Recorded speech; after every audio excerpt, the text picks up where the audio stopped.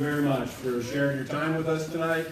My name is Kelly Cox, and I'm a software developer that has a passion for fixing things. And I also happen to have a little bit of irrigated land that my boys played on mostly and irrigated when I forced them to. And then guess what? All of a sudden one summer, nobody came home.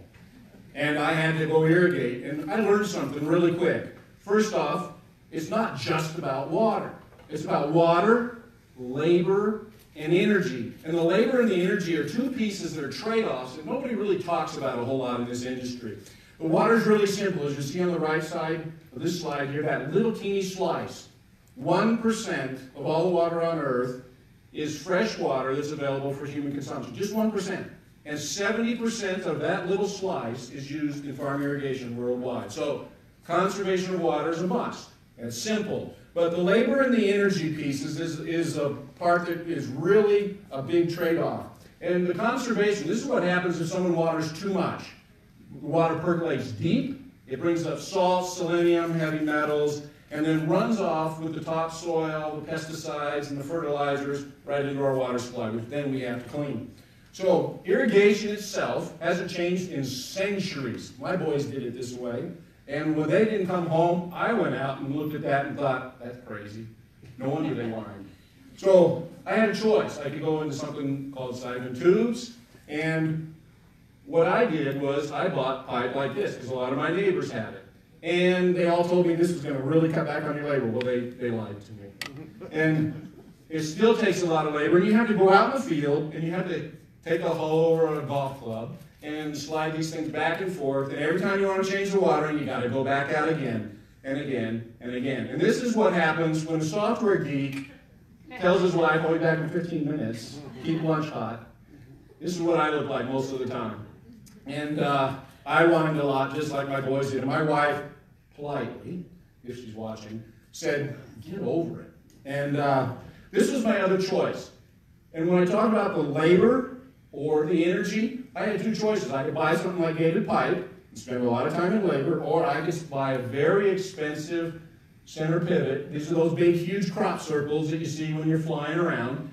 And these things cost a lot to build, huge factories, a lot to distribute, install, and then they run basically 24 hours a day, all summer long. Heavy energy cost, heavy carbon footprint. So those were my choices, and I went for the cheap one with a lot of labor. And then, after listening to my wife, I finally got over it. This is what I did. I cut up a whole bunch of my boys' RC toys, and a Legos robot, and a bunch of Ace Hardware Store parts, and I made this water widget. And what I did was strap it on, and I could then go out, not all the way to the field, and I could stand a half mile away with a little radio controller from an airplane, and I could open and close gates. And it was really slick for maybe 24 hours, because I still had to go out. And I'm a software developer that's used to controlling things remotely. So within weeks, I moved up, and I'd made 4 different models, each one consecutively better, quickly, that I could then put in a schedule. And that schedule could water day or night. I could be sleeping, I could be off visiting, I could be, riding my motorcycle, I could be hiking. And that's what I came up with. And a neighbor came by. The neighbor had 17 miles of pipe. And he was going to his head gate, and he said, what do you got? I told him, he got excited. He said, build me a bunch. I'm a software guy, I'm not a manufacturer. So I told him he was crazy. Bring his hired hands over, I'd show them how to make them. And he showed up a few weeks later with the USDA and NRCS engineers instead. And they got excited, they convinced me that I was really onto something, and they introduced me to the Bureau of Reclamation. The Bureau of Reclamation immediately convinced me that I needed to go to CSU Experimental Farm and start a formal field test with them monitoring. And that CSU farm is over near Grand Junction. And what we learned a lot. First off, this short little clip will show one of those gated pipes. It's very static, the one on the left. The only way to change that water, turn it on, off, or increase or decrease, is to drive back out in the field. Another big piece of energy use. And the other one you'll see is slowly increasing and slowly decreasing. I sped it up a lot, but that's a water widget that we were testing. I think that was probably model 6 or 7. That was one of the summers at CSU. And that just shows you how unattended we can water with very, very low labor and very, very low energy. So what we learned at CSU over 4 summers was that we save a lot of water, which was the Fed's initial goal for me. And 65 to 75%. So that would basically flop that amount of fresh water of 70% irrigation, 30% for human usage. It would basically swap that if we did that everywhere. What we also learned was that it decreased dramatically the runoff, the deep percolation, and the messing up of putting all that toxic stuff back into our water supply. The reduced field visits is also a big dramatic decrease. There's no need to go out in the fields at all anymore unless something breaks. So it's also solar powered. It's extremely low energy usage. It's got a small battery that we expected lifetime is 10 to 12 years. The only time you have to change anything is in that 10 years. So it's also light manufacturing. Unlike the center pivots and those kind of pressure systems, the manufacturing itself can be done right here in this auditorium and anywhere in the world where this kind of watering is needed to take place. Anywhere there's flood irrigation, these can be built. There's, of course, a software app for that. I know you're shocked. But it does more than just the scheduling of the watering. It tracks all usage, all rates of usage. So there's a permanent log of all the water that you've used, which will help you project in your future watering. It helps you do your annual legally required government reporting that's usually just guessed at. And that app also allows not only the knowledge of the farmer to be permanently put into his fields and into the widget, but also allows an automatic override if the farmer selects an optional sensor. So you can have sensors anywhere in the fields, on all your head gates, all the way up the weirs and all the canals. So that if it starts raining and you said, it's time to start watering, and you set it on a 4-day schedule and it's going to water for 6 hours, those sensors can automatically turn the widgets off or on if it's hot and dry and windy. And it can also then optionally open and close the head gates all the way back up the canals. So the software app has a lot to control. So what we've seen here is that there's always been this big issue in the last few decades of labor or energy, and we've solved it with this water widget. And the USGS annual survey this year in 2018 says that there's 23 million acres just in the western U.S. of flood irrigation still. Of that 23 million acres, 10 million acres is already in that gated pipe I showed you that I bought. So our phase 1 is just to retrofit that 10 million acres. Phase 2 would be to go after the rest of the 23 million acres. And phase 3, the whole rest of the world that has the same problem that we do. So that 10 million acres equates to about 130 million water widgets. A software geek, it's hard to comprehend. And there's healthy margins in this. We hope to build it right here on the western slope and put people back to work. The unit is already patented, and that mobile scheduling app that we've got is just another piece of the revenue picture, and maybe even the biggest piece. Of that 130 million widgets in phase 1 only, this is our goal in the first 5 years. Start slow as we see the differences between prototyping and production, and then ramp up as rapidly as possible to the first 1 million units in 5 years, and then continue that growth until we fill that 130 million acres. So, our goal, my wife and I, is to help feed the world with less water, less energy, and less labor.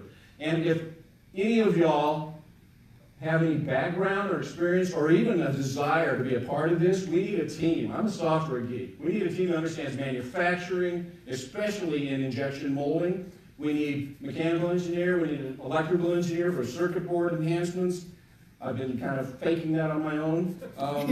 And we need someone that'll help fund the initial startup. We need the factory to get started. I mean, just the first 10,000 widgets the first year alone is going to be a hurdle. So that's what we need. If this resonates at all, please come visit us later at the Overlook Cafe. This is our contact info. Thank you very much. Yeah, Kelly, come grab a chair with us. He said he's a geek, but I think he's actually technically a nerd. That means it's an acronym. It means notably excelling in researching deep subjects. Look that up. I found that on the internet, so you know it's true. So, panel, what do you got for questions? First and foremost, I think this is incredible. Thank you so much for putting this together. With us in the arid West having so much water problems, it's certainly timely. But my big question is, why is it not already here? Oh, that was my question when my boys left. I went and asked all the neighbors. I was like, you know, I can't believe you guys still do this, you know, with a hoe. And they said, no, we're up past hoes. We use golf clubs now. And I went to buy what I thought. You know, no, I went to buy an automated, you know, mud mover, and it wasn't available. It just wasn't. I mean, Grand Junction Pipe went all over the place. I asked everybody, and they said, I mean, because Rainbird, all these different sprinkler manufacturers, they have everything that's out of control, but nothing in this world. no. Well, great And, job. and the valve patent specifically was on autonomous valves. Every unit's a master. Well, wonderful idea. Thanks.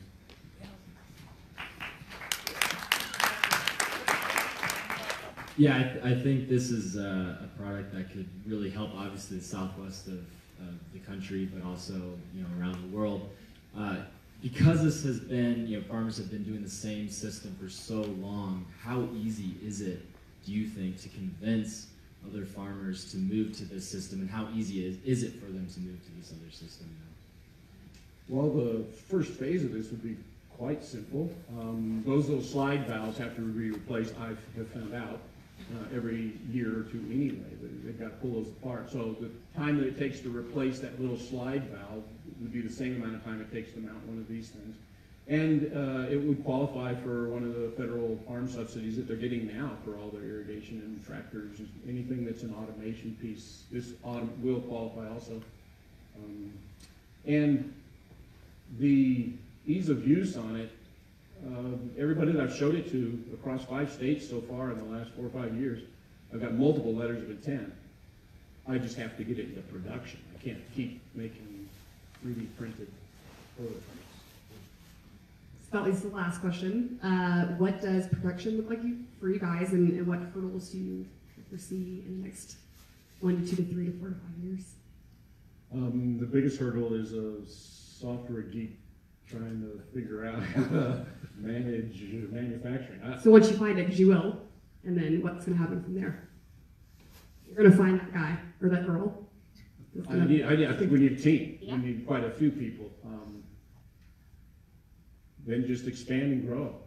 I've been making all the sensors that I was talking about, I've been making them myself and putting them, so I've got things stuck in the creeks and in the ditches and on head gates, and you know, the neighbor came and said, how come that big red wheel's missing? And I said, well, because I had a BMX bicycle hub mounted to it, so I could control it from my house.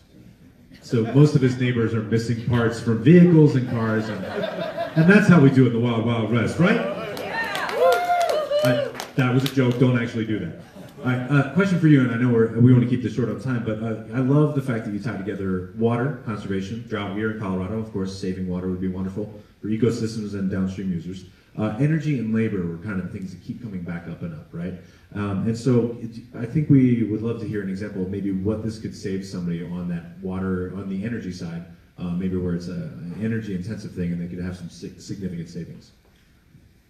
Well, I've talked to a lot of farmers, and so the figure that I'm going to give is just it ranges, and it depends on where they're pumping their water from, how far they have to pump it. But my neighbor that I pass every day, he had a sod farm, or for a few years he was growing sod, and I think he's doing onions this year, but he had a single field in sod with one of those center pivots, which we all subsidize as a tax subsidy, and it was costing him about $20,000 per summer just for the energy for just one field to run the pressure and the filters and all that.